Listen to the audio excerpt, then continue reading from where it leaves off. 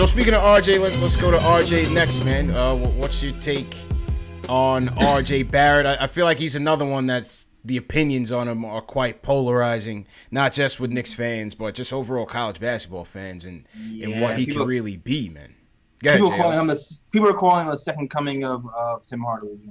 Yeah, I've seen Tim Hardaway. I've seen Kobe. I've seen the spectrum, Spencer. I've seen it, man. I've seen T-Mac. Somebody said T-Mac. You know, I was talking to one of my friends a few days ago, and he actually brought up Dion Waiters, which was a comparison I hadn't heard before. And like in terms of strengths and weaknesses, it's interesting to think about. But the way I see it, like RJ has the Kobe mindset without the Kobe skill set, which is why his efficiency is low. It's why he's taking on three guys at the rim instead of kicking it to the strong side corner where someone's open. But like if you want an engine for an inefficient offense, and something should be said for that because not many people have that ability, I do think RJ can do that. Like I think he'll get his 25 points on 53% true shooting, kind of like what Melo did, and not really provide much else, which is kind of unfortunate because I mean he's skilled. Like he can pass, he can defend when he wants to.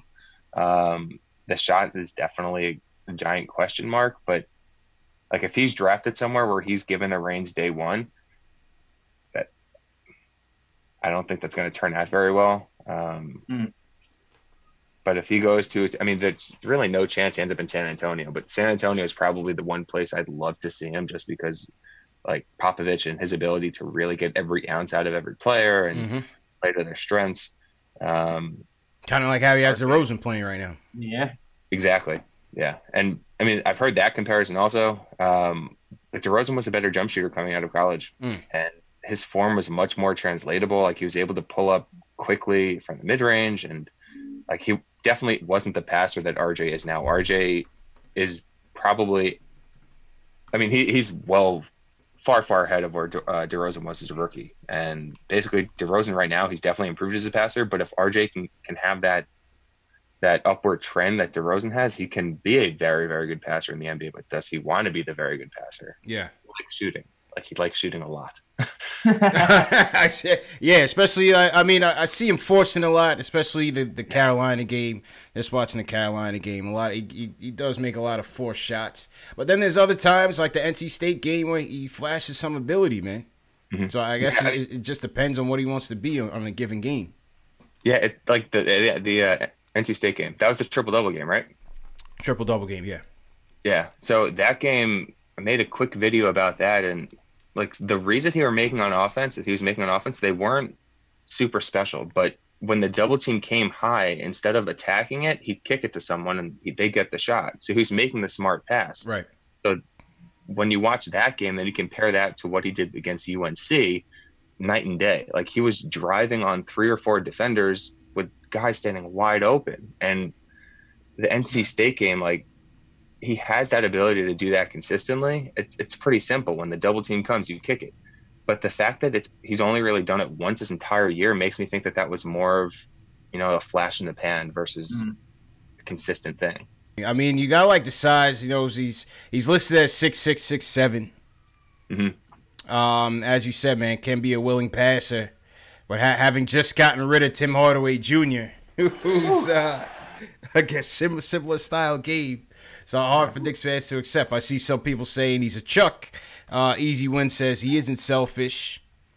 Yeah, like I said, man, the opinions are very sporadic with RJ, man. Very sporadic. Yeah, there's people who say they want RJ over Zion, which seems insane to me. Yeah, absolutely. People say that on Twitter, and I'm like pulling back my fingertips, so I'm not typing anything. Yeah, like I'm just. You guys can think that I'm not. No. No. Tell how you really feel. Don't you don't gotta be polite. This is you tell them how it is. I mean, tell them they're crazy. Tell them they're crazy. Yeah, like Zion is to AD what basically RJ is to Michael Kidd-Gilchrist. Like the drop off between 1 and 2 is massive. It doesn't like they average around the same amount of points, and Zion takes far less shots. Yeah, John Wasserman, he had a tweet, and it was like, I think RJ, he made 2 fewer shots or something like that on like an extra 100 and something attempts. I mean, that's crazy. Really? Like, yeah. Yeah, man. Zion's number one, guys. Zion is number one. It's not to get too crazy and overthink this. Yeah. I feel like people go the other way because they're tired of the hype train. It's like you just want to pick somebody else because this guy's been in the spotlight for so long. But Zion's number one. Let's get that out the way, and then number 2, 3, 4, we can debate that all. The question is, can we get there, man? Can we? We get there? Well, time will tell, man. Time will tell. I don't know what you guys think, because when I see Zion defensively, it's like Draymond Green on steroids. Yeah, that's what I said. I said his defense is more to me than his athleticism. Yeah. That's to me. I'm like, at the very least, he's going to score 15 points by accident, right? Just from getting to the line and easy dunks.